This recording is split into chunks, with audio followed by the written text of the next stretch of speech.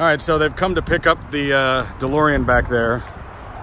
This dude who came to pick it up, I've noticed something about the car shipping industry is usually run by like Russian guys, Romanian guys seem to dominate this industry. I don't know why. This guy's from Moldova. He doesn't speak any English, so I'm using Google Translate on my phone to communicate with him. He showed up with a pickup truck and a trailer to get this. This is not how I would ship a car, but this is how the buyer is shipping this car. I recommended that they don't do it this way, but they're doing it this way. And now the guy is turning around in the field.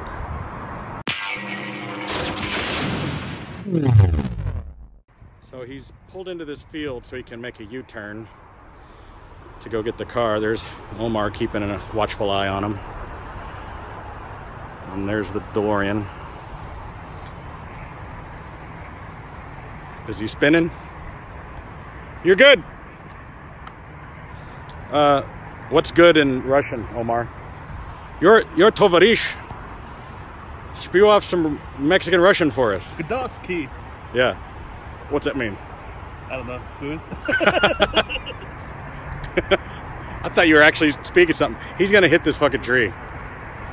Oh man. He's gonna hit our no parking sign. I'm just standing back here to watch the carnage. There's already tons of damage on this trailer. I love this trailer actually. I like that it's got these little bottom out casters back there, and he's got 3 access doors.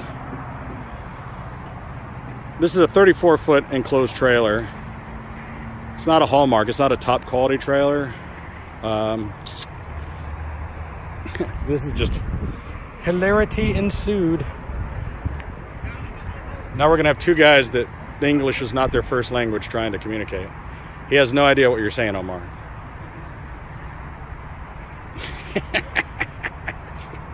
All right, I'm gonna have to go use my phone to Google Translate. Oh no, is he gonna try to U-turn? There's not enough room to U-turn. Okay, he's gonna back up. Keep your distance, fellas.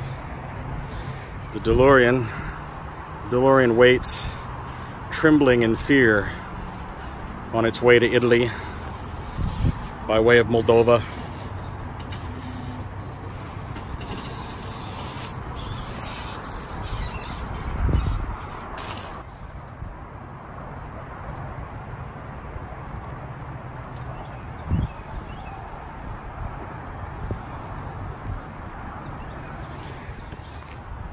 Here it is, DeLorean Time Machine number 28. We've got 29 in the bay right now. We've built more time machines than anybody on the planet. And that's just a fact, Jack. We can prove it. All you got to do is go to Bob's Prop Shop. On our Facebook page, we have an album of build pictures of every single car we've ever done. This car, the car itself was provided by the buyer. It's a non-running car. They didn't want to pay us to fix it because they just want it for display. So the car doesn't actually run. And he needs to stop there because he needs to straighten up.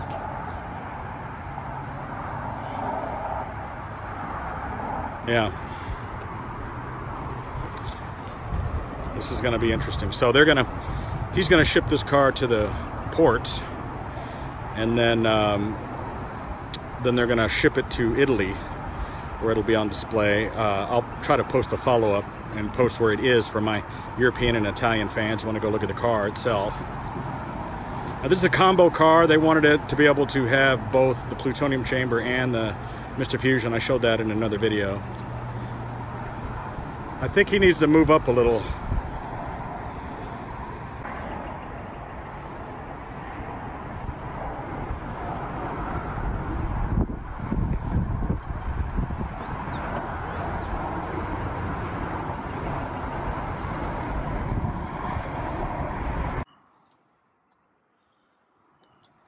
Got Omar driving. Hey Omar, I don't think we have enough road to get up to 88. So I've been trying to Google Translate with this guy because first he put the hook on the radiator. Then he wanted to put the hook onto the bands. So we used a strap to tie it to the cross member. And I told him, I said, never stand in front of the winch line because if it were to snap off under pressure, it would snap back and hit you in the face and kill you. You know, I've seen videos of that, which is why I'm videoing now. This is either going to go on YouTube or Best Gore. We'll see. So, cars are getting loaded. I always like to videotape the loading procedure of the car, not necessarily for the YouTube, but just in case something horrific goes wrong. Like, for instance, how the hell is Omar going to get out of the car? There's no windows.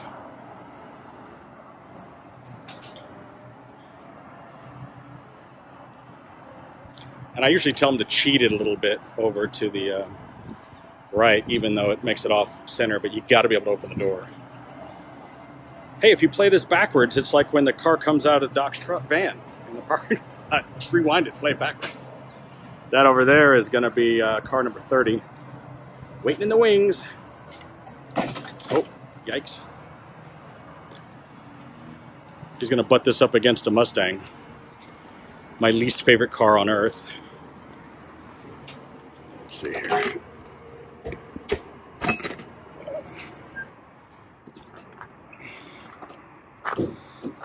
Is this door not open? Is it under pressure? Okay. All right, well, the car's loaded into the trailer. It's not my responsibility anymore. I've signed off on it. It's been inspected. I hope it arrives in Italy safely, but let this be a lesson to you. When you buy an exotic car, I always tell my customers, look, you just paid like 100 grand for a custom car or whatever you paid, and then don't be a cheapskate on the shipping, because this guy's a really nice guy and he's doing a really good job, but I wonder, how does he read our American road signs? How could he have possibly read a CDL commercial guidelines book? And he's going to drive this car to the, I guess, Houston or Galveston to be shipped to Italy, and then they're going to put it in a dockyard where they're going to put a cover on it. They said they're going to throw a tarp over it before it's loaded onto a ship. Really? I have no control over this, none whatsoever. So if you buy an exotic car, don't skimp on the shipping.